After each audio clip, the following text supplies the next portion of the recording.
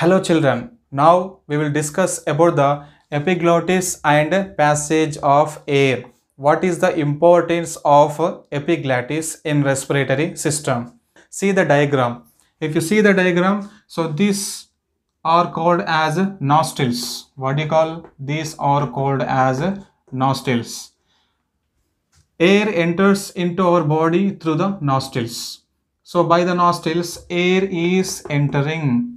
So air enters through the nostrils and it moves to the empty place which is present in our nose. So the empty place present in the nose is called as nasal cavity. What do you call? Nasal cavity. After that, air reaches to the another place, next part of the respiratory system, it is called as pharynx. See here, air is entering into our body by this way and it is reaching to the place that is called pharynx. Next, after that, next condition, if you take the food, we take the food through the mouth. So by the mouth we are taking the food and we are keeping into the buccal cavity. After the buccal cavity, food also go to the same place. That place is called pharynx. That means pharynx is the common place. It is a common place for air and it is a common place for food also. Pharynx is the common passage for air and food. Pharynx is the common passage for respiratory system and digestive system. So here at the region of the pharynx, one problem is there. One tricky problem is there. What is that problem? Here, pharynx, from the pharynx there are two ways. One way goes to the, see here, there are two ways are there. From the pharynx there are two ways. From the pharynx there are two ways. Here pharynx, this region is called pharynx. From the pharynx there are two ways are going. Two pathways are going. So this pathway, so this way goes to the, finally goes to the where? Lungs. And this way goes to the stomach.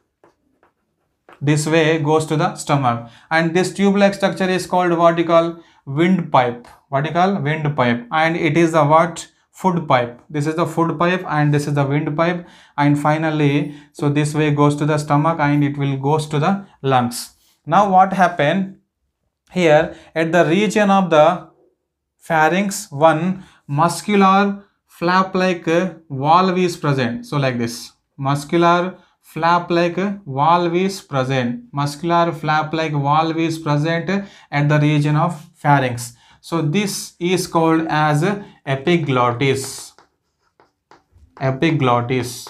What is epiglottis? Epiglottis is a flap-like muscular valve. See here, flap-like muscular valve is present at the place of the pharynx. So this structure is called as epiglottis. What is the function of epiglottis? When we take the food through the mouth, it reaches to the buccal cavity, then it goes to the pharynx. From the pharynx, food, it enters into the where? So food has to go to the where? Stomach. But there may be chances to enter into the lungs also. Then in that condition, what happens? So this epiglottis close the way of lungs. So close the way to the lungs. So epiglottis will close. Epiglottis close the way to the lungs. Then what happens when we take the food? So food we are taking food. And food enters into the buccal cavity. Then after that pharynx. And here way is closed. So then what happens? Finally food reaches to the stomach. Then when we take the air into our body, then what happens? This epiglottis will be open. Totally it will be open when we take the air into our body. So then that air reaches to the lungs. So in that way, epiglottis is controlling the passage of air and food into their respective passages. Due to the presence of epiglottis only, food is entering into the stomach and air is going into the lungs. If food enters into the lungs, what happens? Sometimes food particles may enters into the lungs. Then what happens? So at that time, we will get the choking. So when the food particles enters into the lungs, we will get the choking. What is choking? So in the choking, So we will get the tears from the eyes, and we will get the cough and breathing problem. There is a difficulty in breathing. So when food particles enters into the lungs, immediately we will get the tears from the eyes and there is a difficulty in breathing. So that condition is called as choking. So here choking will be happens when food particles enters into the lungs. Here function of the epiglottis is controlled by the nervous system. Central nervous system is controlling the work or function of the epiglottis. Here epiglottis is closing the windpipe and opening the windpipe. How? So due to the involvement of the central nervous system. So epiglottis will be close the windpipe. So when we take the food, and epiglottis will be open when we take the air. So here when we take the air, epiglottis will be open, and when we take the food, means when we swallow the food, then what happen? Epiglottis close the windpipe. So in that way epiglottis is working. So that is the function of epiglottis. We can understand the function of the epiglottis by one activity. So what is that activity?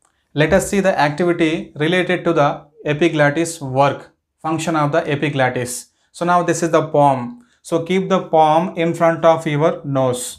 So now breathe out. So when you breathe out, air touching to the palm. So then we can feel that breathing is happening. So now take a piece of any apple and keep inside your mouth. Now start chewing. Then after that, touch the throat with the fingers. So now try to swallow the food into your body.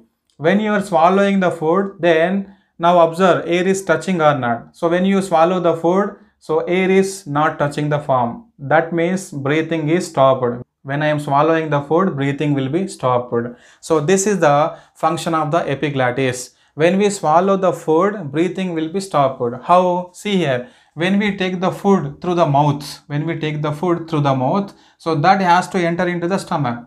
But there may be chances to enter into the lungs. So that's why the epiglottis, which is present at the region of the pharynx, so that will close the way to the windpipe or lungs. Then what happen? So if you take the air also, that is not entering into the lungs. So that's why breathing will be stopped. When we swallow the food, this epiglottis close the pathway to the lungs. This epiglottis close the way of the windpipe, so that food enters into the stomach only. Next, when we take the air, then what happen? This epiglottis will open. Epiglottis will be open and that air enters into the lungs. So this is the function of epiglottis. By these activities, we proved that when we swallow the food, then what happen? Epiglottis closing the way to the lungs. So that's why food enters into the stomach only. So when we take the air into the body, then epiglottis will be open and that air will go to the lungs. So this is the function of epiglottis.